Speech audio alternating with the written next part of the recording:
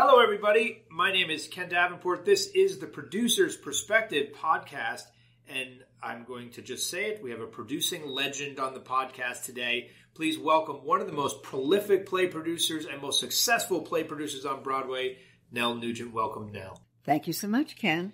So we're talking The Elephant Man, The Gin Game, Amadeus, Dracula, Night Mother. These are just a few of the many, many shows on Nelle's resume. Go to her IMDb page. It's about 27 pages long. Actually, just scroll down and down and down. She's also done a bunch of television and film. She's got a handful of Tonys, Drama Desk, you name it.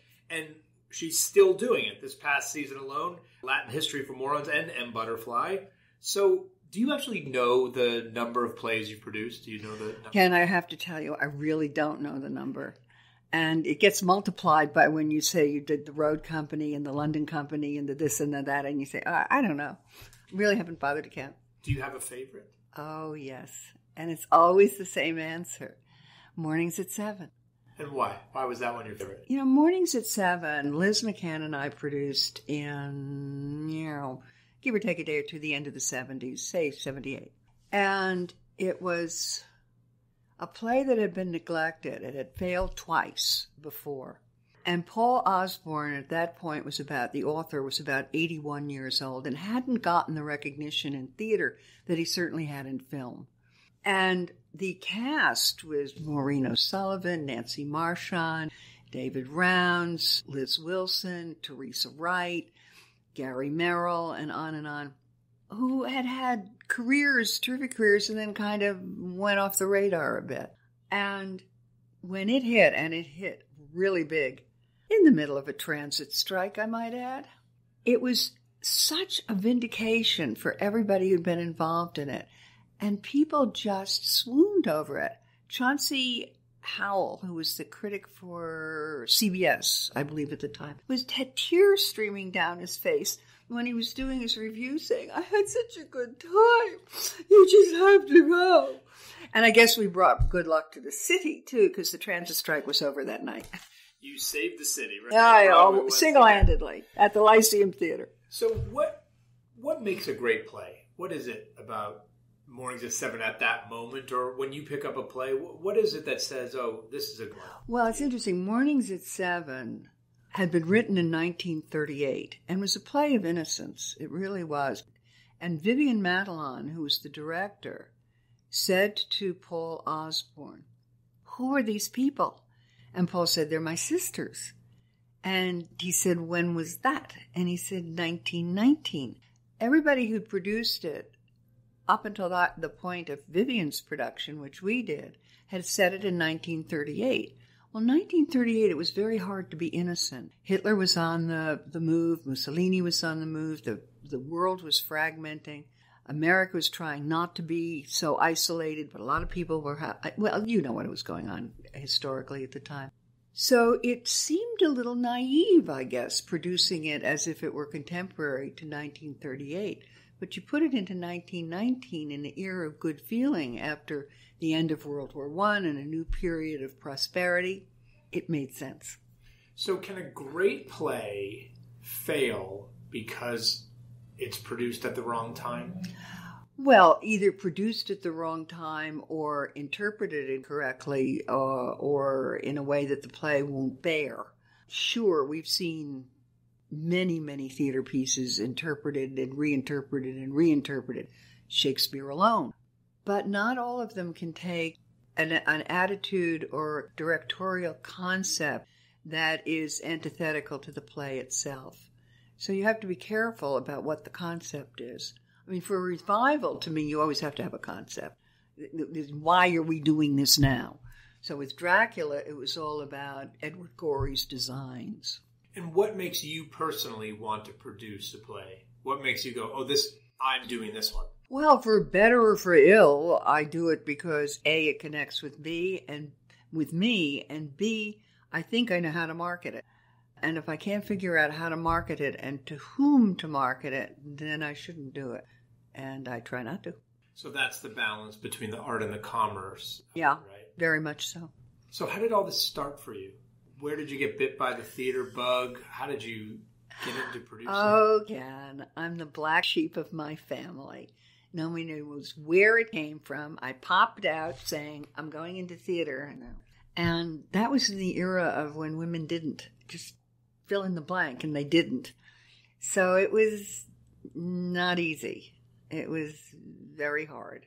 My father, who was a very prominent attorney and who certainly encouraged intellectual curiosity and achievement in his female child, came home one night and said, women are an abomination in the court. He'd gone up against a female attorney for the first time, and I guess I was 8 or 9. Oh, this doesn't sound so good. It was pretty bad. Yeah, so it was very hard for them, my mother and father, to understand ambition and wanting to do something other than be what later became June Cleaver. Do you remember feeling like, but I'm going to do it anyway? Like, how did you overcome that? There was no argument. I probably was the most boring kid you ever met, because when everybody else was playing doctor and nurse and cops and robbers and whatever, I was playing theater, which is great, and I would trade grades for going to see theater. We lived not far from the city in New Jersey, and my mom grew up in the city. So, it's not about me, Jack, she'd say. It's her. She wants to go. It's not about me. Of course, we both would go herring off to New York and have a great time. My brother couldn't have cared less. So, yeah, I got to see a lot. And I guess I started wanting to be an actor because I didn't know there were other jobs, which excites me about some of the initiatives the League has now about teaching kids about non-performing jobs, careers in the theater. I think that's excellent. Yeah, so many of us, me included, get into it because of acting. Because, again, it's the only thing we You mean they don't make up those words? No, I'm a big believer that I think all high school musicals should assign a producer of the high school musical. Some student that has a business mind, I'm sure, to run that there so they can start cultivating the next. That's a cool idea. It really is. I certainly zigzagged my way into it. I was doing summer stock, I guess, from the time I was about 15 or 16, and then discovered Backstage. It was Balboa and the Pacific. It was so exciting. And they didn't have courses in stage management then or arts management programs. I mean, I'm always thrilled to see these or do lectures for these schools that have them. And I came into New York after graduating. I'd done about 4 or 5 seasons of stock at that point as a stage manager, not knowing that women weren't. Anyhow, I got hired and then moved on. But let's talk. So what was the first show you produced? The first one? Well, I went to work for Jimmy Niederlander in 1969, I guess. Liz McCann was already there. And we convinced Jimmy that we had to produce to keep the real estate occupied.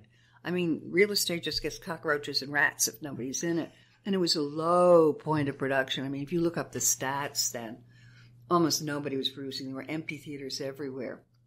So we had both out-of-town theaters and New York theaters. So we would produce something, route it through New York or route it out of New York to the road. And it worked. So we produced quite a number of things in Jimmy's name. But the first thing we did after we left Niederlander in our own name was Dracula. Which did okay. I've heard of that one before. It did okay. Did pretty well.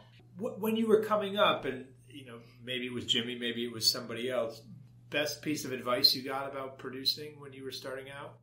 Oh, Jimmy, I have to tell you, Jimmy Niederlander was the smartest man I ever worked with or for. And Jimmy's brilliance was that he never let you know how smart he was. Of course, we were around him all the time, knew. And I remember he had a very distinctive accent, if you recall, and he called me Nugget rather than Nugent. Hey, Nugget, he would say. And he taught me on day one that the house has the edge, and it's all about real estate. So the second I understood the legitimate theater on Broadway was all about real estate, I thought I was ahead of the gang. And I really was, because that's exactly what it is. It's a real estate game. And back then, what was the most important skill that a producer had to have? Well, the same as now, Ken, getting the show on. I mean, we still had to raise money. Jimmy wasn't writing the checks. We had to put together the project, the creatives, the money, the schedule, the blah, blah, blah, blah, the advertising campaign, the whole thing. No different. And so I want to break out a little bit, each one of those elements for a second. Raising money then versus raising money now. Any difference? Hugely different. Then, investors were investors, sometimes also called angels, and didn't necessarily seek recognition for that. At a time and place, they wanted recognition, and so they became co-producers or whatever for a certain amount of investment in a particular show, which rose or fall. But it was one or two names over a show then, and the investors, bless them, showed up opening night and had a good time, but were not necessarily wanting to be part of the operation or the creation of the piece or the management or the advertising of the piece, whereas now a number do. And is that troublesome for you, problematic, a benefit, make it easier, harder? The answer is yes and no. I tend to be very careful and concerned about who I work with because I want people who bring something aside from a checkbook to it. And I find that a lot of the co-producers that I've worked with over time bring wonderful skills, sometimes in education, sometimes in marketing, sometimes in group sales. There was just now on the Leguizamo show, one of the co-pros was the best group salesperson I ever met outside of the profession. He just kept bringing groups in. And I'm not talking about little groups. They were 35 to 100 people per group.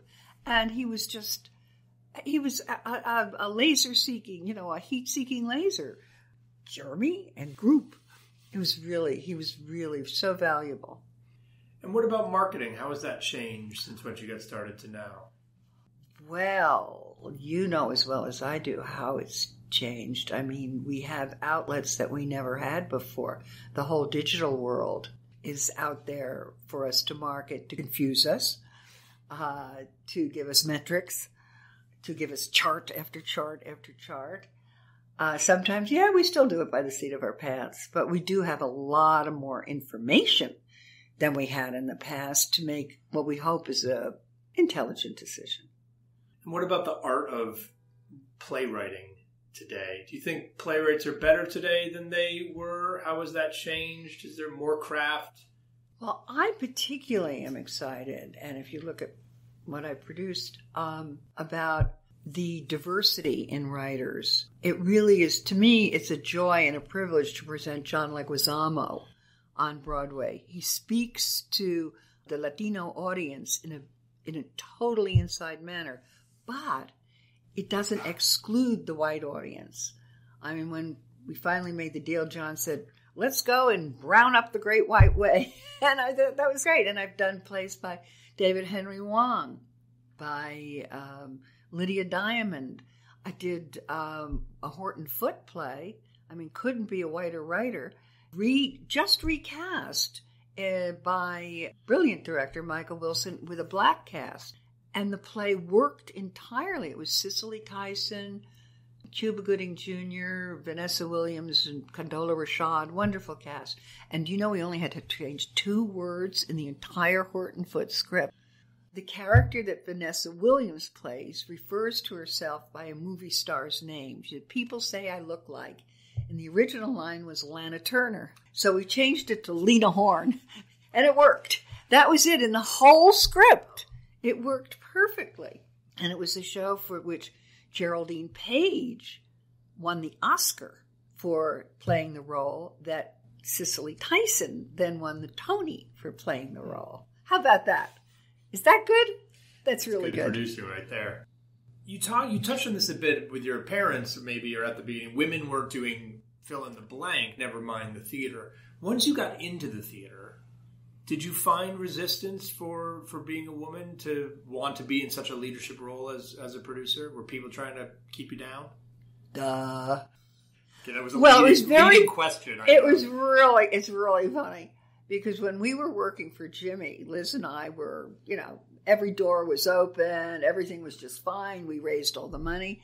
I mean, Liz and I would say that from Jimmy said, the moment he said, okay, we're going to do the play, to opening night, he had not a clue what happened. However, we left Nederlander, went out on our own, and suddenly, oh, well, you're not with Jimmy anymore. I mean, should we be investing with you? Should we support you?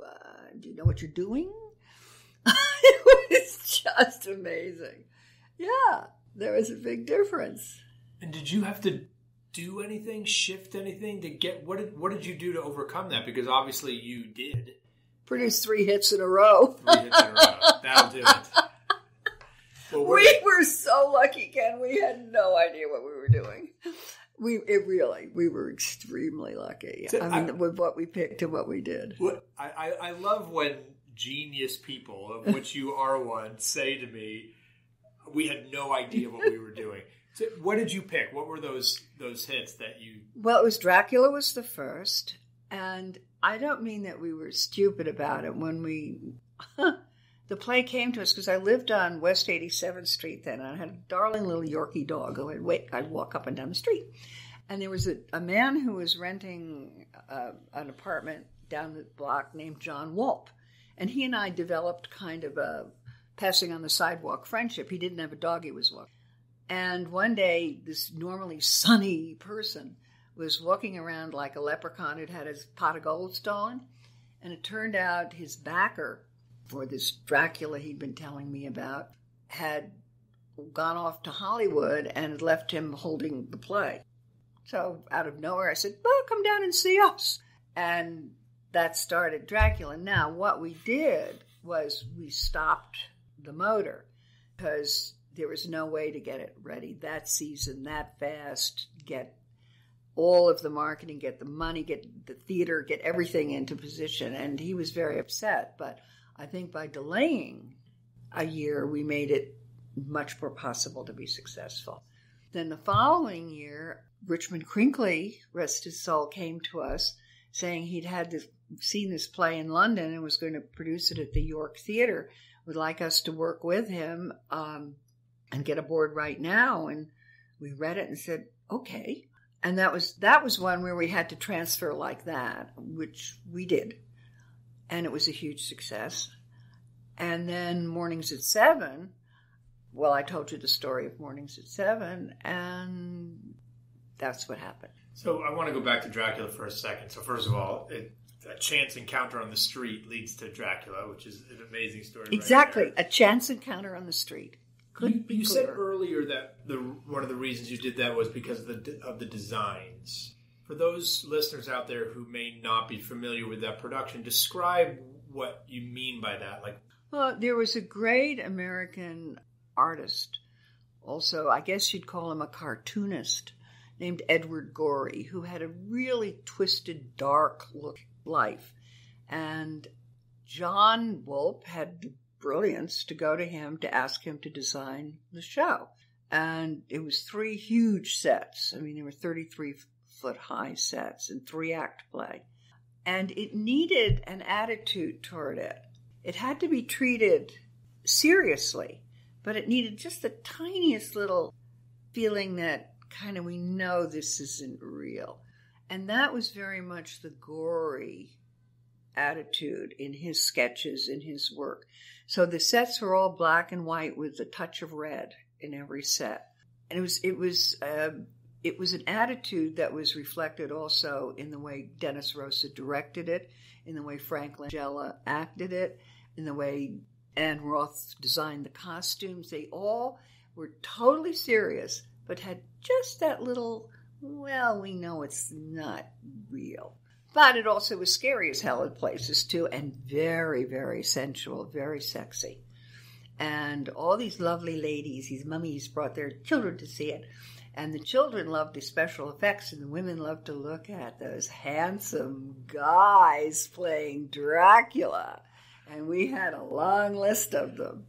So, obviously, these 3 hits in a row helped establish you on your own independently.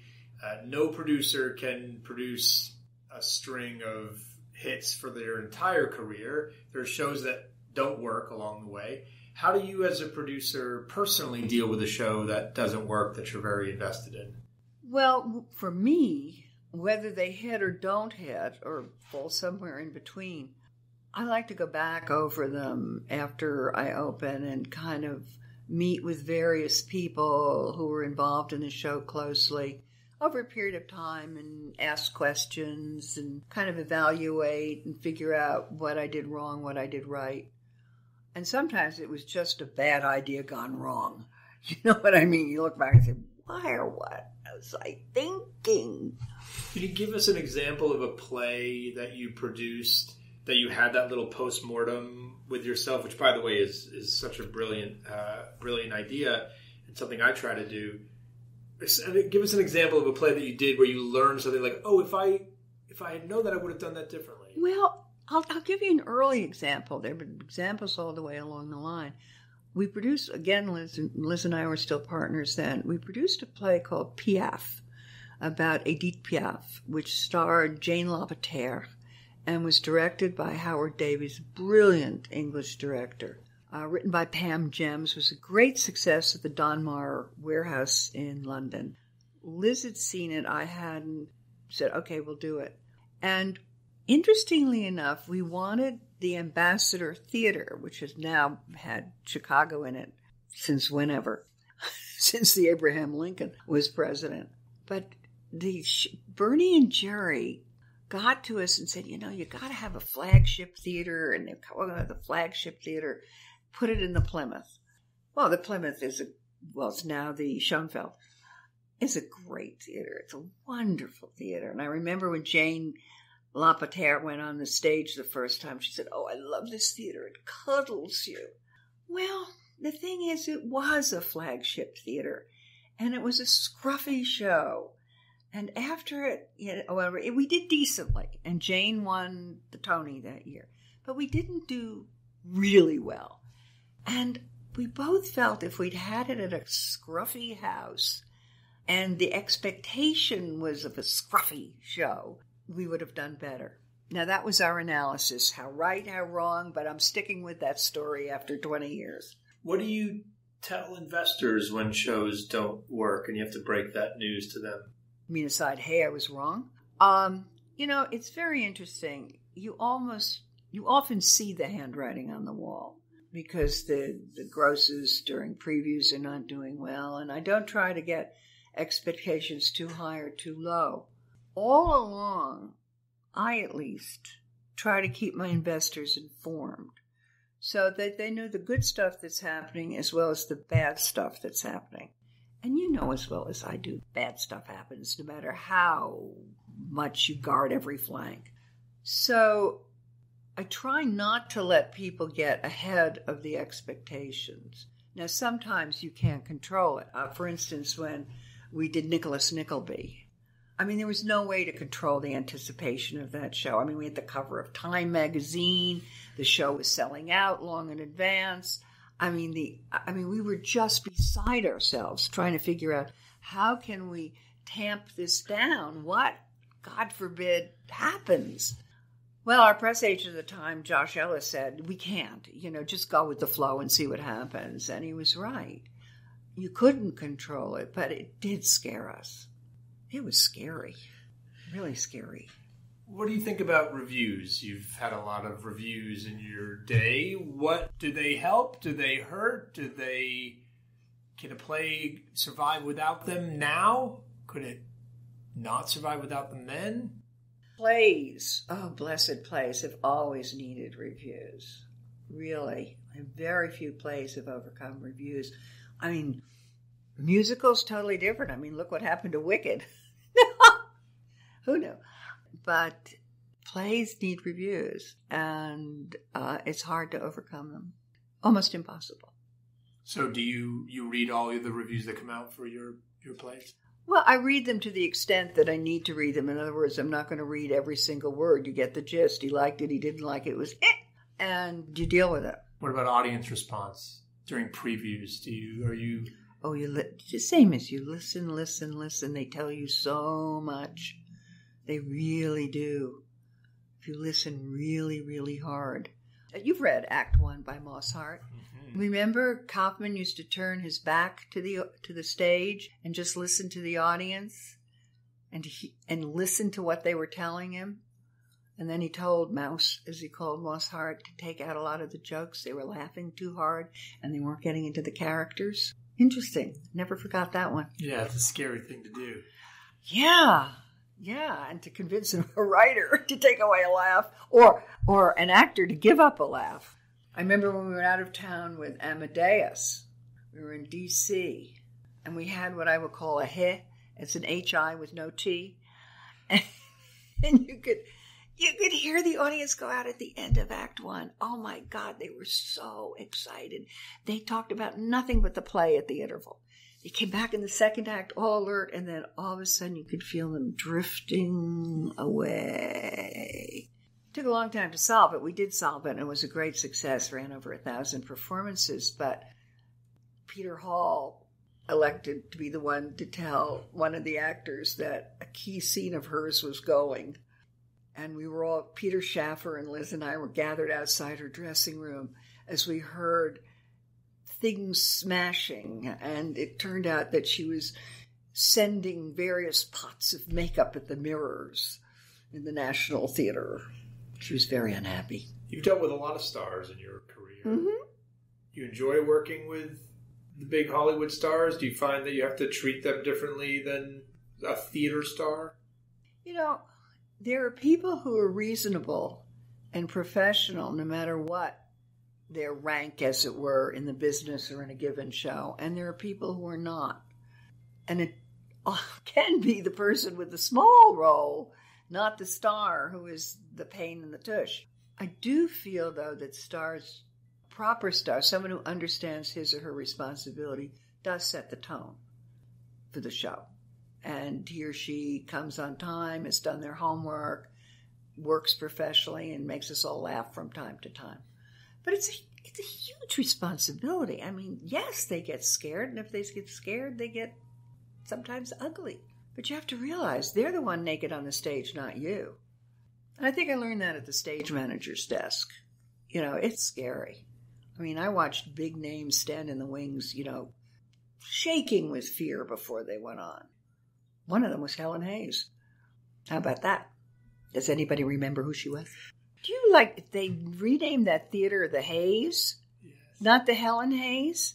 So I asked Carol, did you mean Rutherford B? What do you think of the current state of the theater today? How are we doing? If there was a patient at a hospital. Well, Paleface, we're doing very well financially, that's for sure. Creatively, who's to know?